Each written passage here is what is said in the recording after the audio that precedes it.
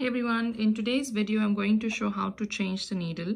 To do that, you will need to loosen the screw that is on the right side. While you do this, hold the needle with your left hand so that it doesn't drop inside once you loosen.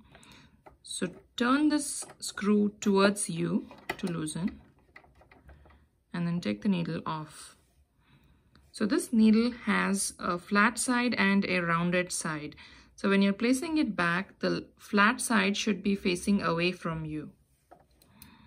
So let's put it back. So you may find it a little tricky to, push this needle inside, but try a few times and then you should be able to get it in. And then turn this screw away from you so that it becomes tight.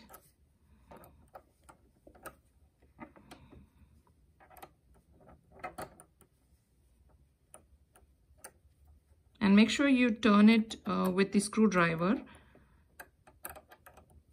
but do not turn it too much. So that's how you put the needle. And it's important that you learn how to change the needle, because as a beginner you will be breaking needles and you need to learn how to change the needle.